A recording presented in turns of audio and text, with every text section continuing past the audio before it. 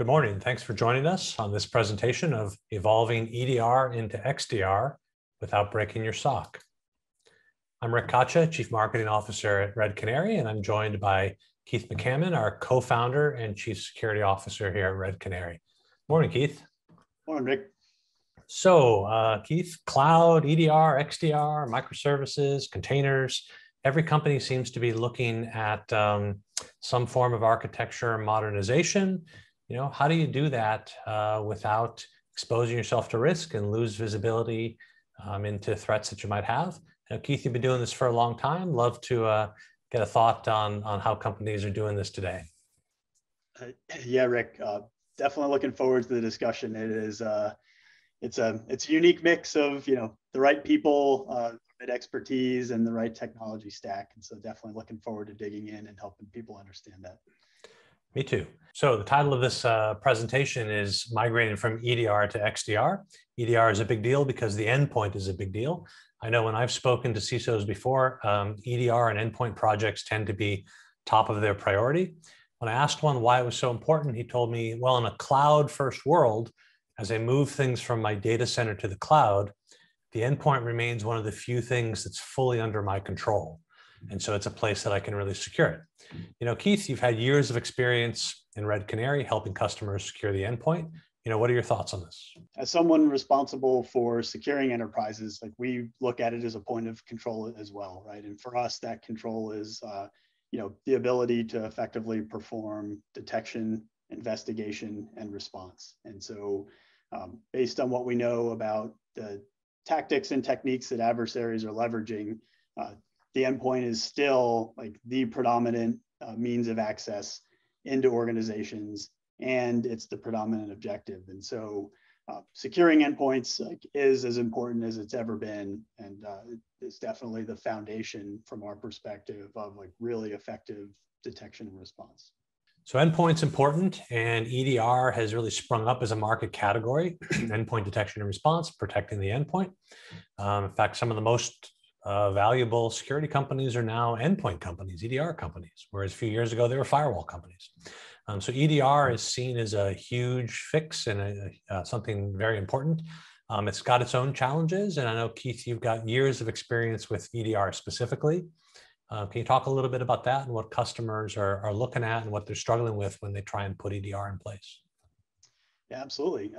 As we just discussed, right? Endpoints are critical to being able to effectively detect and respond to threats. That visibility does come at a really, really high operational cost, meaning that a lot of the value that you get from something like EDR depends on you asking it the right questions and then having the ability to run those investigative leads to ground.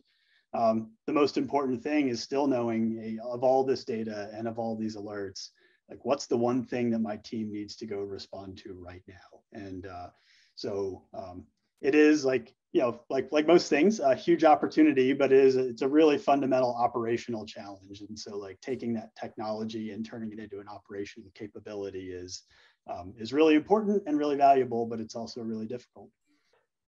So there's huge opportunity in EDR. It can be really challenging to make it operationally successful. MDR, managed detection and response, really arose as a category with a goal of making EDR successful and making it work. Keith, you've had years of experience in here as the founder of the leading MDR company. Maybe you could talk for a few minutes about how MDR addresses those challenges with successful EDR.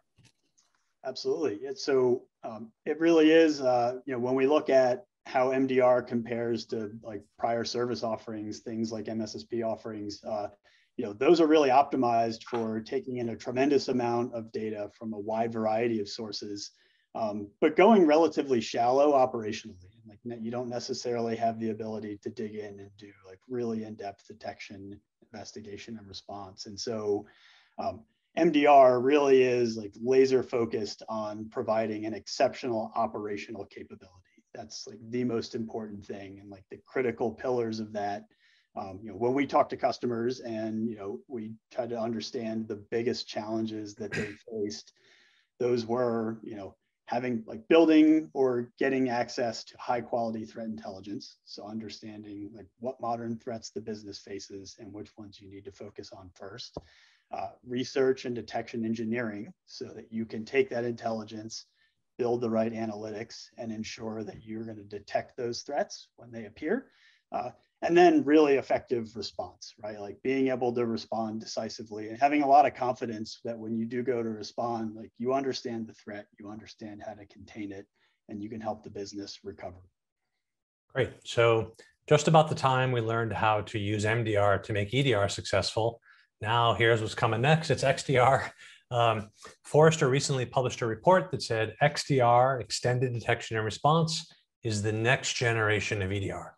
So sort of taking an endpoint-centered view of security and expanding it, because you're moving things to the cloud and you still have legacy products on the network. And so being able to look across that really matters. So endpoint-centric but expanded really matters. Keith, you're seeing this with our customer base. What are the kind of challenges and what are the questions they're asking as they look to expand from an EDR deployment to broader XDR technology? I'd say the very first thing is just, you mentioned the word endpoint, and I think the biggest question that our customers have is like, what should we consider an endpoint today, right? And I think that really, like, fundamentally, the definition of an endpoint has changed, right? It used to be very focused on traditional computing technology and platforms, and the reality is that your cloud workloads, your SaaS providers, every bit of information technology that your business relies on in one way or another is an endpoint to you. And so, when we look at the threats that we're facing as that technology evolves, you don't just have threats to your traditional computing assets, you have threats to your entire supply chain. And that's obviously been, front of mind for folks for months now, just as a result of recent events, right? Every single one of these technologies that's used to access, process, store your data is a tremendous point of leverage for your business, but it's also a point of risk. And so I think that really is the key to thinking about why we've evolved our thinking from EDR into XDR. It's just because the underlying technology involves the network, mobile devices, all of these cloud providers. And it's critical that the security stack you rely on follows that technology trend. It seems to me one thing that's interesting here is this isn't purely a technology play. So if I look at some of these points here, like intelligence, investigation, response, those are just as much people issues and staffing issues and team issues as they are, technology issues. And I know one of the things that we see from the Red Canary side is it's not just giving customers technology, but also adding expertise. So maybe you could talk a little bit about that. And you run the security team here, and those experts work for you. So how do you think about that? Yeah, you're absolutely right. The that technology foundation is absolutely, it's critically important, and it is you can't lose sight of that. That's what we rely on to get visibility. And it really is it's the thing that puts the team in a position to do great work. But we keep mentioning the word operations, and that operations is the your people are the thing that's going to take all of your other investments and really make them successful. And so that is those, again, asking the right questions of all that data, job number one. And so building threat intelligence is probably the most costly thing to build and mature. Even for Red Canary, if you look at the evolution of our team over the years, getting to the point where you can really effectively consume intelligence, prioritize it, and then operationalize it is exceptionally difficult. And so that is really the foundation of any great security program, even any great risk management program. And so that challenge has always existed, and along with that comes being able to effectively perform detection, do investigation, and then your incident response team and capability have to be there at the end to make sure that when you've identified a threat, you have the people, you have the reach, you have the access to systems to go and neutralize that and protect the business. And so those challenges, and this is kind of the prevailing theme, right? Like the technology landscape and the security technology, the business technology, that stuff's never going to stop changing out from under us. But when you kind of look at headwinds, it's really interesting to think about,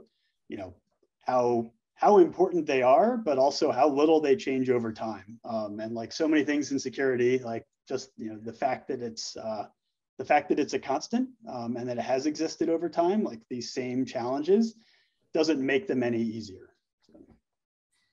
It seems to me that if you're a customer trying to figure out how to deal with all of this, things are going to change. So one thing you should be thinking about is, how do I have some layer of constant and abstraction and protection as things change? A little bit of a shameless plug for Red Canary. We see our platform as that, and the ability to give you capabilities for protecting yourself via understanding your data, detecting threats, and a combination of technology plus those experts we've talked about, being able to investigate without having lots of noise and able to respond effectively. That's not just a customer, it's not just us, it's a mix of the two. I think we've seen from our perspective, as customers have moved from just the endpoint and saying, hey, I've got an older EPP product, I want to migrate to a new EDR. How can I do that without everything breaking? Hey, I've got things that used to run, VMs that used to run in my data center. Now I'm moving them to some sort of Kubernetes containers running in Azure or AWS. How do I have some protection over that? And hey, I still have all kinds of old things running. How do you help me make sense of that? The good news is our platform can do it across that. As you migrate and move, that capability, either by fully taking detection and response as a service, if you're sort of a smaller company, or to augment your own detection and response capabilities with this, all of that's there as the pieces move around. That's the promise. What are you seeing with the customers so far, and how they're doing this, and how are their systems evolving? Yeah, I think that the bit that you said, related to like how this works for businesses of all sizes. Every business is different. Every security team that we work with is different. We work with a lot of businesses where the IT team is the security team. And so, thinking about how something like this can be equally effective and equally valuable if Red Canary is the entire security program or security operations program in particular, or if you already have a really mature security program and what you need is someone to augment that program and go really deep in detection and response. That's the thing that, I think that's the thing that customers have always asked for and valued most, is not just the ability to, drop in a really world-class security operations inside of hours, right? But also have confidence that as they grow and as their team grows, that not only do we continue to grow with them, but it's equally valuable to them, just in different ways, right? And that is probably anytime you're in a leadership position, right, you're always trying to solve today's problems, but you're trying to anticipate the problems you're going to have down the road. And just being agile enough to be able to bear the brunt of consuming data from all of this changing technology and staying on top of all of these changing threats. And you mentioned just being a constant, right? That's probably the thing we look to do more so than anything else. It's just be the constant that customers can rely on, so that they can keep their eye on where they need to go, and then less so on where they are today. Perfect. Okay. Well, let's bring it home, and let's bring it home by giving some bits of wisdom. How should customers be looking at this, and what should they continue doing? What should they start doing that they're not? What might they stop doing? Let's give us a little bit of advice here, Keith. The first piece of advice I would give, and it's really hard to distill down, everything you should start doing or stop doing into a few key points, is to ensure that your security stack aligns with technology that powers your business. That means making sure that you have visibility into all of your systems, that you've got reliable, centralized data collection that's going to allow you to build analytics and perform effective detection and response, and make sure that that's agile enough to evolve as your business evolves, right?